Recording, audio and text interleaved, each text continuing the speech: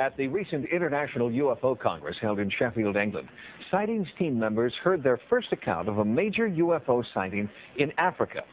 It was particularly intriguing because the eyewitnesses were schoolchildren who had not had any exposure to popular press accounts of UFOs.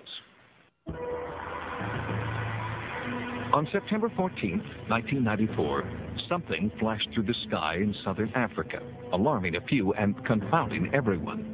It was a UFO. 2 days later, 62 school children in Ruwa, Zimbabwe, claimed they had seen a UFO land in the schoolyard. It was dismissed as fantasy until one UFO researcher began insisting that the children were telling the truth.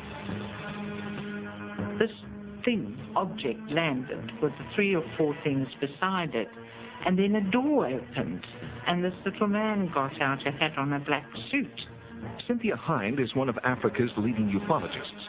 She interviewed the children the day after their encounter and had them draw pictures of the strange visitors they had seen. They were very slim, the suit was black, but it was the eyes that was frightening. In 1995, Hind brought worldwide attention to the Ruwa children when she presented their case at the 8th International UFO Congress in Sheffield, England. Why don't they try and form some sort of panel, not necessarily Americans, it could be United Nations, to check out these stories? Why would 62 children lie? In Ruwa, a few weeks after the conference, a full on-site investigation began under the direction of Harvard professor of psychiatry, Dr. John Mack, who is now producing a documentary film about the Ruwa encounter. It was silver, and the ring around it was red. It was red. Did light come from the whole thing? Or? There were lights around here. Lights along the edge there. How many of the strange beings did you see?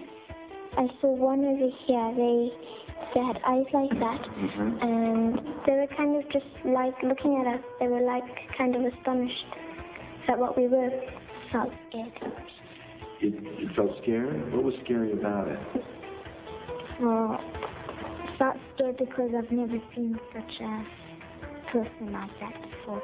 They experienced very powerful encounters with these beings and were left with the rather disturbing fact that this seems to be what it is, and it seems to have no other psychiatric explanation.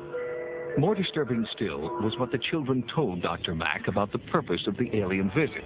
It was a dire warning Mack had heard more than 100 times before from people in the United States, half a world away. And yet their doomsday scenario was being repeated to the last detail by the Ruwa children.